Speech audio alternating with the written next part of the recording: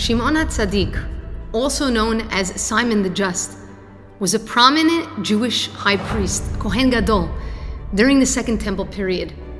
He was the first Tanna and the last member of the Anshei Knesses Hagdolah, the men of the Great Assembly, receiving the Torah tradition from his teachers, the last prophets, and faithfully continuing the holy task of guiding the Jewish people. Fortunately, a great leader, Shimon HaTzadik deftly steered the people through uncharted waters. As Kohen Gadol and head of the Sanhedrin, he embodied both religious and political power. In the absence of the monarchy, the Kohen Gadol represented the nation to the outside world. Previously, it was a purely religious office. Indeed, he was so fair, just, and beloved that Shimon was one of the very few people to receive the appellation HaTzadik, the righteous. His leadership coincided with the rise of Alexander the Great, king of the ancient Greek kingdom of Macedon, a powerful figure in history, known for his conquests and his wisdom. In Yomah, Daf 69, Aleph, it says, a dramatic account of a confrontation between Shimon HaTzadik and Alexander the Great. It was in 3448, the 25th of the Hebrew month of Tevet.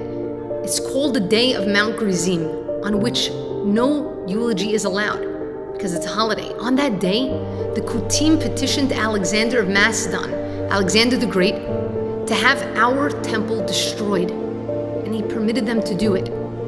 When Alexander marched through the land of Israel, bringing Persian rule to an end, he stood at the gates of Jerusalem with evil intentions regarding it, causing the city's inhabitants to tremble with fear.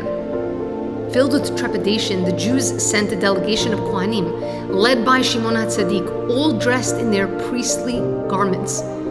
Shimon donned the Bigdei Lavan, the white garments that he wore on Yom Kippur when he entered the Holy of Holies, the Kodesh Kodashim. And he went out to go and to meet Alexander, to Antipatris, which is around Petach Tikva. And he escorted by dignitaries of Jerusalem with torches in their hands. When Alexander of Macedon saw them approaching in the distance, he asked the Kutim, "Who are these men?" The Kutim answered, "They are the Jews who have rebelled against you."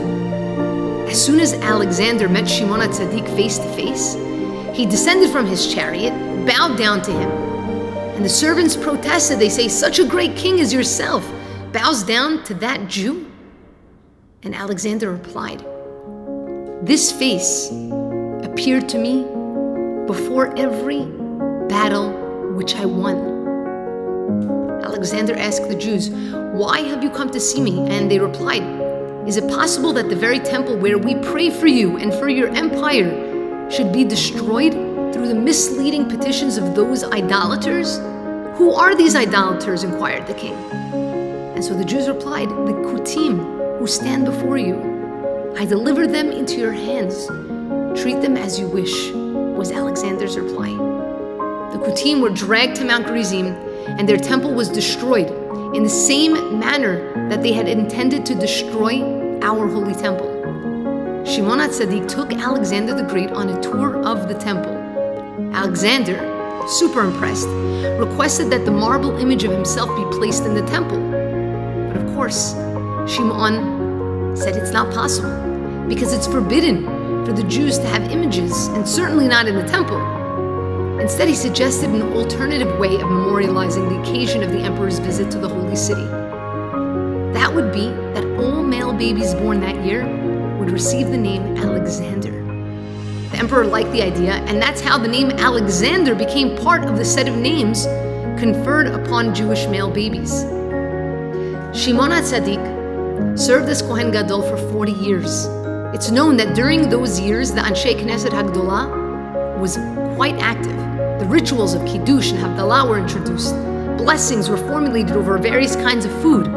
And the reading of the Haftarah was added to the service on Shabbat and on festivals, on Chagim. Shimon HaTzadik's influence extended far beyond this encounter. His commitment to Torah study, to service of God, to acts of kindness, it left a lasting legacy, emphasizing the values that continue to guide Jewish communities all the way up until today. The connection with Shimon HaTzadik and the mitzvah of Netillah Yadayim, our 100% pure copper Netillah cup, is really profound. See, the copper kior served the Kohanim in the Beit HaMikdash, allowing them to purify themselves before commencing their holy service. This connection is reflected in the mitzvah of Netilat Yadayim, where we purify our hands similarly to the Kohanim, who Hashem himself commanded to wash. And now, you can partner with us too, to bring this connection to the kever of the Kohen Gadol, Shimon HaTzadik in Jerusalem, to remind visitors of the beauty of this mitzvah, honor the memory of this great tzaddik, this Kohen who would have utilized the kior, hanechoshet, and take part in our project of bringing Netillah to Kivrei Tzadikim in honor of your loved ones. Netillah cups are available at the Kotel, Rabbi Shimon Bar Yochai, Kever Rachel, Rambam, Marat HaMachpelah, and other holy places. So I want to encourage you to dedicate a Netillah cup with personal engraving at the Kever of Shimon HaTzadik. Spots are limited, so send us a message or reach out to us by info@netillah.com. Tizku l'mitzvot.